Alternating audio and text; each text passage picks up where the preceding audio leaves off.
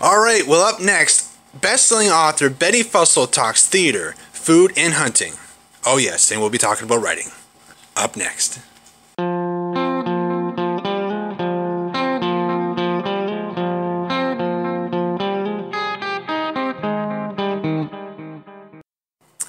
Hi, and welcome to the Aussie Osbourne radio show. I'm your host, William J. Bruce III. With me on the line is Betty Fussell. Now, you're the author of 11 books, is that correct? Yes. Wow. Can you name a few of them? Yes, the people who know me at all know me for the story of corn. That is, corn, the corn on the cob sort of thing, and which really turned out to be the history of the New World. I didn't know that when I started, but that's what it ended up. So I had a wonderful time in the 1980s running all over North and Middle and South America. And Middle America, that is Mexico, is where corn began, and it's as old as rice or wheat. So when we call the Western Hemisphere the New World, it is very mistaken. It's just a European view, as which was we named the Old World. Okay. So, when did you discover your passion for writing? I think when I wrote my first book, which is about a silent movie star named Mabel, subtitle, Hollywood's First I Don't Care Girl. And I was interested in her because I'm a total movie nut from childhood, and I'm also a total drama nut. Those two things go together. Mabel was the first girl, the first comic actress created by the movies. Everybody else came from vaudeville. Mary Pickford, etc. Mabel was a totally Hollywood creature and lived a totally early Hollywood life, which means, Hollywood was just beginning with Max Sennett and D.W. Griffith and all these people who had moved from the East. So it was really Wild West time. And accordingly, they made up their own rules and kicked up their heels, and poor darling Mabel was a victim of fame and drugs, that is coke, and booze, gin. Essentially, gin did her in at age 29, about 2 years after I was born. So I sort of loved this transition. So, because I know you had done books more, like your earlier writing was more about theater and film. Why the transition to food? Was there a reason? It's really by accident, but it's also serendipity because cooking and eating is really a form of performance. You're performing for yourself. Even if you're eating alone, it's you and me and myself. I mean, I and me and myself. And we are eating together. We are performing. The table can be set for one. It's still a performance. So for me, eating is theater and has always been. It's a ritual. Okay. And we bring to it everything we bring to theater. That's cool. That's an interesting look on that. Was becoming a writer, was it like more of a desire or was it like a realization? Well, translate those words for me. I really don't understand. Those words are too hard. Okay. Make it simpler. Okay. Did I want to become a writer? Right. Was it something that you wanted to be, or was it one day you just noticed a gifting in it? No, because I never was gifted. It was hard-bloody work. Unlike my husband, who was a gifted writer, and my best friend had been born with the facility for words. I did not. So I had to work for everything I did in writing, except I'd always, there's so many different kinds of writing. And as a kid, I loved to scribble down little ditties and draw pictures. Now, that's all part of the same world. Right. But it's not expository prose, which I was not good at. It was really and remains hard for me. Okay. I'm an image person entirely. That's why I love movies. Image first. Put the image into words. Metaphor. I work by metaphor. Poetry is a lot easier than prose for me. Okay. Now, also, like, you speak of it being, bloody hard. Did being a female writer, especially earlier on, was that something that you had to work against? Well, earlier on means within my lifetime, right. But that really covers a lot of the 20th century. So when I started writing academic stuff, because I had gone to graduate school when my husband went to graduate school at Harvard, so okay, this is an academic life, and then I became a faculty wife. When I first submitted articles, I had to submit them as B.H. Fussell. Nobody would have printed an article on T.S. Eliot by somebody whose name was Betty, and that was my real name, so I wasn't going to change it to Elizabeth. And yes, I mean, women couldn't even become professors at any of the Ivy Leagues in the United States, nor in the British tradition. No, this is male-dominated. Their writing comes in the same drawer. So it took huge, huge changes in that same 20th century. I think it's certainly it was an explosive century in every possible way. Literally so, and metaphorically. Okay. How were you able to deal with that? I would assume that would be a frustrating thing. Well, it's frustrating for everybody if you don't understand quite why whatever you do doesn't count to the people you are with in a male-dominated society, which is the way, which has been the tradition of the Western culture, but not of the East. That's interesting. So, Westerners, and it's again very much indebted to the British tradition. Hierarchies and Victorianism. And ironically now, with Brexit, Britain is both a symbol of this very old, entrenched Victorian kind of culture, empire style. At the same time, it's the only monarchy left that it has a queen. Right. So the contradictions abound, and they are a great deal of fun. So whenever you talk about gender and the history of, it is fun because we're all speculating about what cavemen and what cave women did with these differences. Yeah, for sure. I'll just sort of transition on. What was your springboard? What was the thing that gave you your big break? To speak frankly, separating from my husband, divorcing him. Okay. And remember, he was a writer. Right. So there's nothing. I mean, no woman could write. Period. And he was very much a Victorian child and a Victorian grown-up. Okay. So I had to, in effect, free myself from his constant presence and the ghosts that a whole lot of people have to free themselves from. Mothers or fathers or parents or friends, all those voices that say, no, you're no good, you can't write. Okay. Go off by yourself and go to it and try it and try it and try it. Amen. Practice, practice, practice. If you get to Carnegie Hall, fine. If you don't, you've done your best to get there. Amen. Was it something like where he was keeping you in the shadows, or was it just what was it that was freeing about it? If you live for yourself alone, narcissistic style, right, there's only room for one on the stage. Only one. That's true. Doesn't matter who the others are. That's true. Wives, children, friends. No. There's only one. And if you're that kind of guy, or that kind of woman, but guys are encouraged to be that way, then there's just no room for anybody. So you just get rid of them, keep them in the wings, in the shadows. Yeah. What's distinct in the way that you write?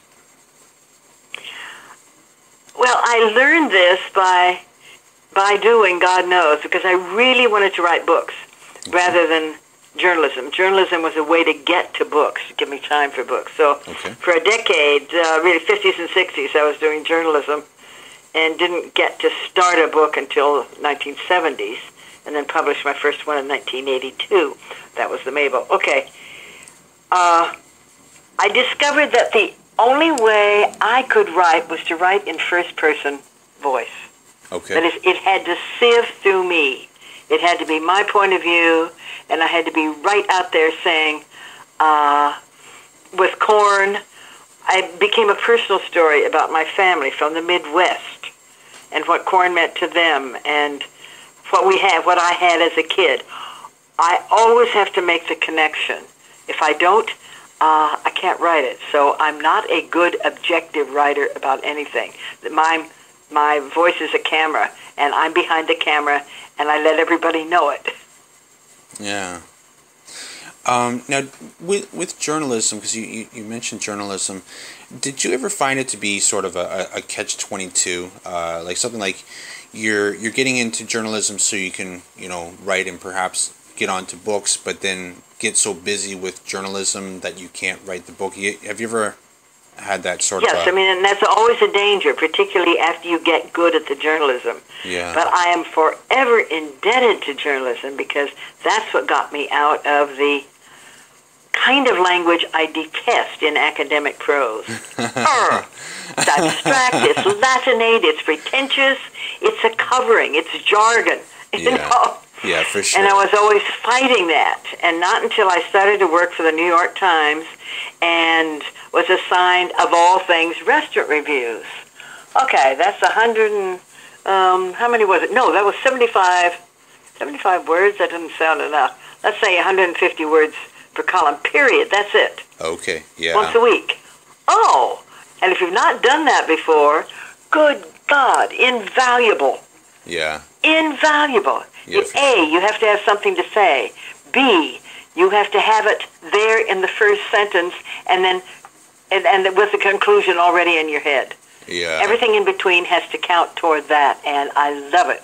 It's like a quick scene in a movie, and then it's over until the next one. Yeah, for sure. What's your biggest hindrance as a writer? Not knowing where I'm going. Okay. Or what I'm doing, or what I really want to say. Yeah. I think those are universals. Yeah. Not having a clear enough view. If you can't state what you want to say in a paragraph, even if it's going to be a 400-page book, you haven't got it yet. Yeah, for sure. And everything has to, and I've done a lot of writing workshop teaching, and I'm dismayed by people, and it's a natural mistake, but beginning writers think, oh my God, what am I going to cut out? I mean, every word I've thought about, what can I cut? It's not what can you cut, it's what do you select to begin with. Right. Selection. It's very interesting insight. How do you overcome that yourself when you're in that position? By trying things out. You work at it and, write the piece. Don't just think about it. Put it down on paper and look at it. That's and good. if you're not writing for a reader, you're not writing. Yeah, man. Think of your reader, you've got to connect to somebody. Right, exactly. Nothing makes me more impatient than people who write poems for themselves to express themselves. That's fine. But then don't expect to get that, don't push that out into public. Right. Write your poem for somebody. Yeah. Then it works. Yeah, that's true. It's not about self-expression. No. What activities or routines or rituals do you do to what helps you to get writing?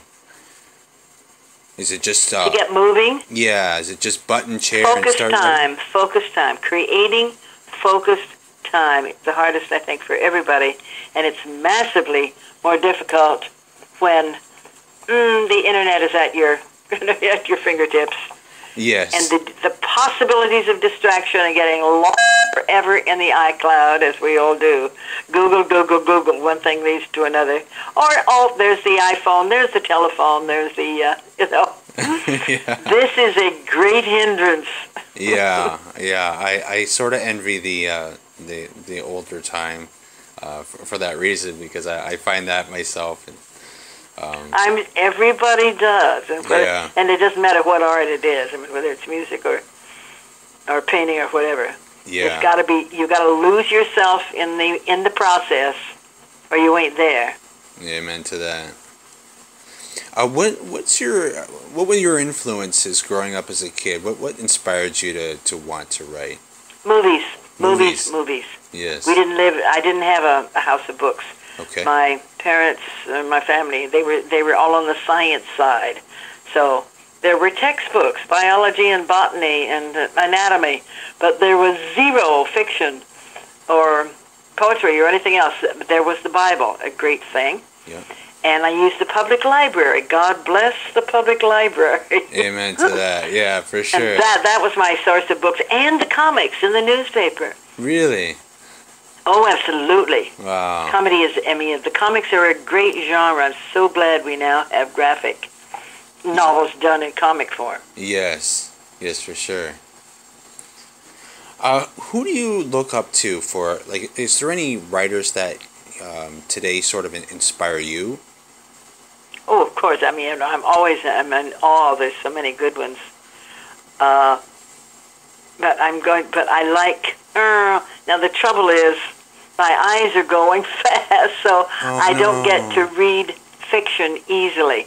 And that's for two reasons. One, my own ADD is increased with the internet. Okay. And my attention is much, much shorter. I cannot sit down and read a Dickens novel anymore. Right. I can't read any 19th century novel. Even Jane Austen seems a little long, you know. Really? So I have to, I like writers that get my attention and keep it quickly. Okay. And that's a whole range, but it also has to be, and more, like many other people, I like nonfiction because it can relate quicker. And that imaginative world that the fiction provides, I'm afraid I really do get out of movies or serials like Game of Thrones. Yeah. So I'm nuts about so many TV series. They really have supplanted for me the whole need for fiction. Yeah. You had said something that makes me think. You had mentioned about how just the lack of being able to concentrate, just in general because of internet, with everybody, with all of our toys today. Do you think that that's going to change writing itself in regards to? Well, it already has. Yeah, but I mean, already has. It's changed. It's changed structure. I mean, we're all really heading toward tweets. And blogs. And I love the 75 characters. Is that what it is? Yeah, something like that. Yeah. Because they are like haikus. It's got to be compressed, etc. I mean, I like those little kernels, and those will evolve their own mosaic structures. It's true. Which again are primarily visual. Right. Yeah, because and I'm fascinated by that because we are heading. I mean, the iCloud is a visual world. It is not an oral world. Right. That's very true. Yeah, because everything's getting shorter as a result. Shorter, and then this is the real globalization. This is Esperanto. The images are the primary communicative symbol. Going back to your cooking, sorry, I forgot to ask this question, but where did your interest in cooking begin? Cooking began we had zero good food. I grew up with really god-awful blah, cornmeal mush and postum, literally. And because food was despised, which was not unusual. This is a Victorian heritage. Okay. Food reminds us of our animal selves, and our bodies are to be despised because we are not animals. We are creatures of light saved by God. This huge distinction. So just get rid of all the body, get rid of anything that goes into the body with colonic irrigations. Therefore, Kellogg's Sanitarium, the whole 19th century, nuts and berries crowd of health, which we have lots of funny, ironic hangovers of. But then it was get rid of everything, turn it into liquid, and get rid of it as quickly as possible. There are still hangovers of this. With many of my peers at 80s come from the generation where you never talked about food, as you didn't talk about money at table because it was a low subject. Well, that has changed radically, thank God. So now food is as chic as fashion is. Yes. And that's kind of an extraordinary change. And so men pride themselves on their pastries and their, as well as their steaks. Well, what a wonderful thing, you know. Yeah. But that's a radical change. So when I began to cook, it was because we were poor graduate students, and if I didn't cook, we didn't eat because we couldn't afford anything, except Chinese, and you get very tired of Chinese. Yeah, for sure. So I learned to cook with books, buy books, because I happened to be having to learn to cook for the first time when the Julia Child explosion came. Yes. And Julia and James Beard and M.F.K. Fisher and Craig Claiborne.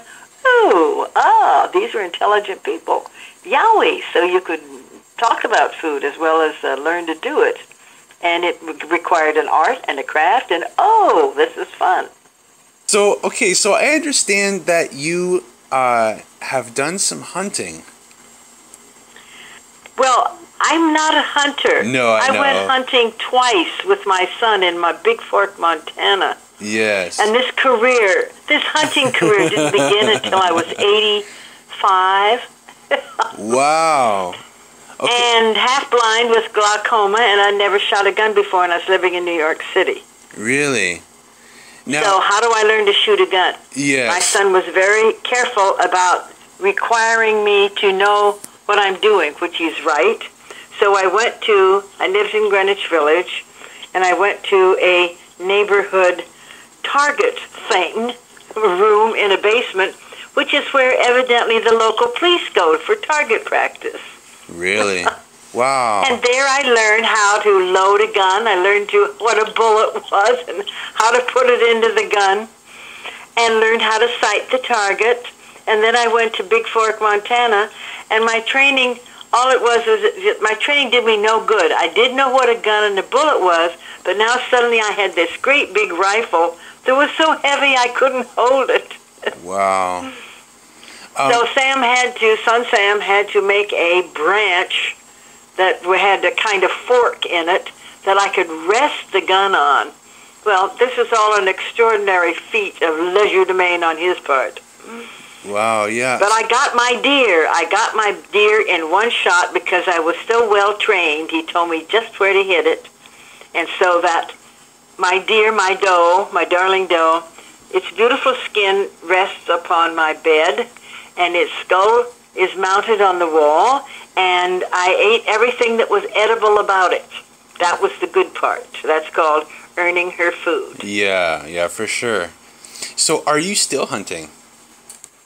No, the second time I went hunting was to hunt coyotes with son Sam on Thanksgiving Day in Montana when it was snowy and icy. Now, Sam, at 6'4", could fall down and just get up and spring on up the mountain trail we were on. But me, I slipped and broke my ankle. Not good. No. He had to lug me down the mountain trail like a bear carcass on his back. So I think that has ended my hunting days. Yeah, I guess so. And we didn't get the coyote because they weren't out yet. It was dark in the dawn, before dawn. Wow. Hey guys, thank you for tuning into the Ozzy Osbourne radio show. For more episodes, you can check out OzzyOsbourne.com. That's AUSSIE Osbourne.com.